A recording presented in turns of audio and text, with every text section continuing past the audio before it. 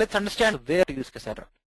So Cassandra naturally is simple setup, maintenance, and code, because when it comes to maintenance of Cassandra, the administrator has to do nothing. Most of the things are automatically done. So if you want to scale up or scale down, remove a node or add a new node, and etc., it's very, very fast in the case of Cassandra, because it provides you a simple tool which can help you to do that. And you don't have to really worry about resyncing, balancing, distribution of data. All these things are actually automatically done. You want to do it manually, you can always do it. And absolutely provides very, very high velocity of random reads and writes compared to the other NoSQL systems, because of the columnar storage capability and its distributed decentralized architecture. Okay. Flexible sparse wide column requirements, where you're talking about more on capability to increase your columns for a specific type as and when you need. On a need basis, you can alter your schema. It absolutely have no restrictions on that. The only problem, rather I would say it's not a problem, but it is only suitable for a case where secondary index needs are less, which means you have an absolutely denormalized information, which is all information is sitting associated to serve a specific query is sitting in one single table, and not goes across multiple tables to get to serve a specific client query. So assuming basically non-group by kind of models. People who are very familiar with RDBMS can understand what a group by means. So non-group by kind of systems, Cassandra is absolutely suitable. But if you have an application which has a requirement of group by kind of functionality, Cassandra is probably not a right system to choose. It supports secondary indexes. It doesn't mean that it doesn't support, but when you are bringing in secondary indexes, its internal overhead becomes so high that the overall performance of the system comes down. The more secondary indexes you use, the less the performance. So you can use Cassandra in those cases where you have less secondary index needs, where you want a very simple setup and maintenance, very high velocity of random reads and writes, and wide column requirements. All these things were sort of very, very well fit into time series or data where consistency is not very, very important. Okay.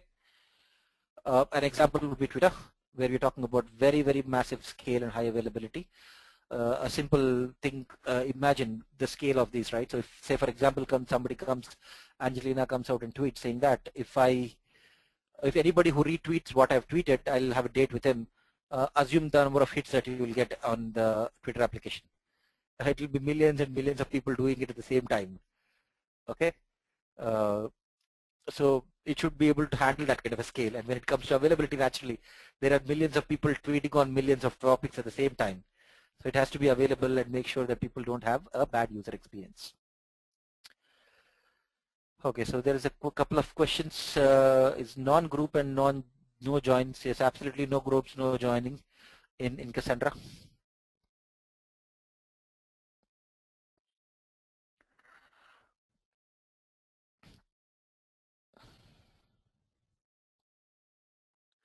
What all features are to be looked into when checking whether the system is consistent or not? See, it's like this, right? What is consistency? Consistency basically means, see, for you, I mean, the properties that we talked about, right? The set of properties. So first thing is, say, for example, if a system has to be highly available, which means that if you have multiple clients querying for something, and even in case of a failure, you should still be able to service your requirements, which means you should have multiple replicas within your system. So when you have multiple replicas, the consistency purpose, what you would need is basically all replicas are absolutely in sync every time a write happens, right? So whenever I'm doing a write operation, okay, I can actually give you an example of Cassandra, and because Cassandra gives you a tunable consistency. So in Cassandra, if you say if I set my tunable consistency as the highest, that is all have to be properly in sync, then every time I do a write, right? If every time I do a write, it writes it to one replica, but the write does not reply with come back with a success till all the other replicas which are there in the cluster are absolutely in sync with the data. So that sort of overall your latency of the write automatically increases because yes, your data is completely it made it consistent behind the scenes before you return a success for your write.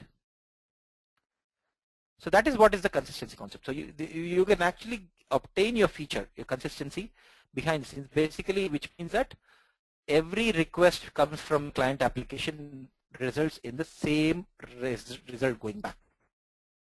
Okay.